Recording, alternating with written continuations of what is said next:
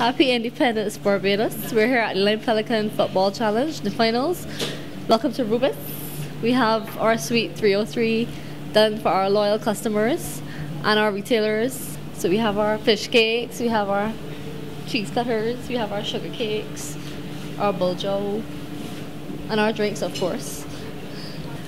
This is the end of the Lime Pelican Challenge. It was a long 8 weeks.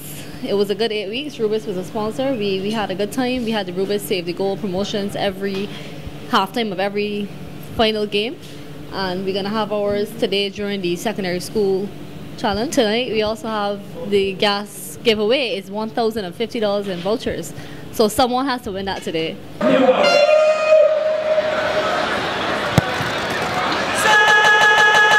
Rubis, get going, get Rubis, get going. The timing of the Lime Pelican basically fit perfectly into what we were trying to do in terms of our rebranding for Rubis.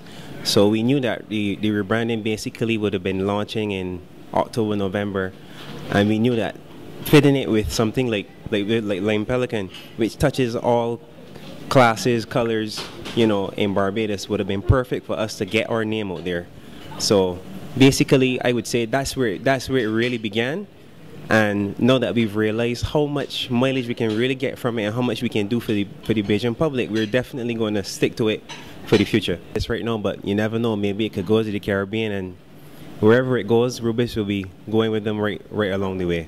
Happy Independence, Barbados. Get Rubis, get going.